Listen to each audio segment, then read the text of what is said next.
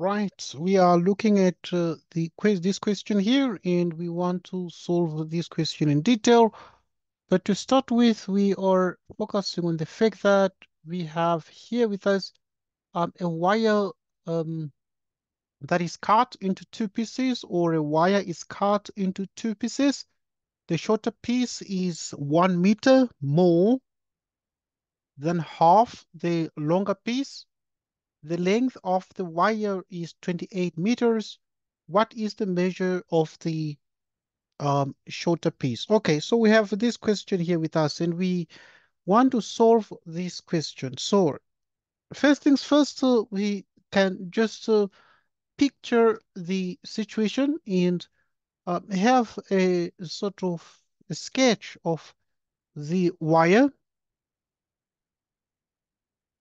that is cut. So you have the shorter piece is called S, and the longer piece. So in other words, S is means the shorter piece, and you have L, which means the longer piece, the longer piece. So now the shorter piece is 1 meter more than half the longer piece. So we have the shorter piece,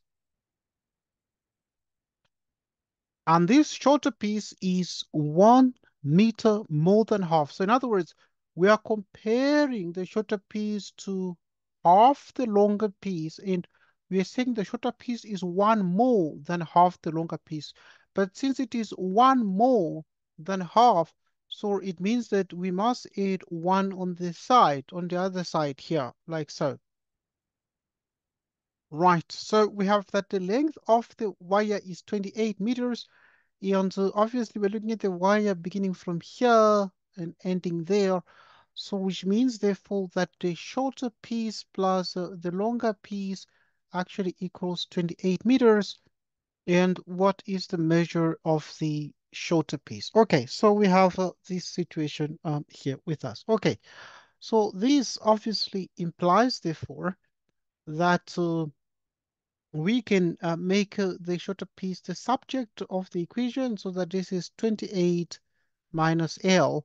And this here is equation 2, and this here is actually equation 1, like so.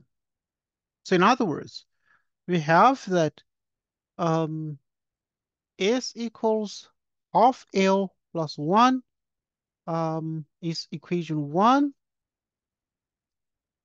And we have that, the other one, which is S equals 28 minus L. S equals 28 minus L, which is equation 2, like so. Right, because 1, we can equate 1 to 2 because they're both equal to S, so that we have 28 minus L equals, or you can say, just to do it as stated, you can just say here, because 1 is actually 1/2 L plus 1, which is 28 minus L. So that now you have 1/2 L plus L. It is 1.5, which is 3/2L equals 27. You divide by 3 and multiply by 2, so that L equals 18. If L equals 18, so the shorter piece, we can use equation 2, so we can even indicate here using 2, using equation 2, because equation 2 says that S equals 28 minus L, which is 28 minus 18, 10. Right, so we have that, we can use any of the equations, so that we have that S is 10. And obviously looking at the question was, what is the measure of the shorter piece? hence the shorter piece is 10 meters. Right, the shorter piece is 10 meters. But obviously that is what they wanted us to determine. And obviously this one here is the longer piece.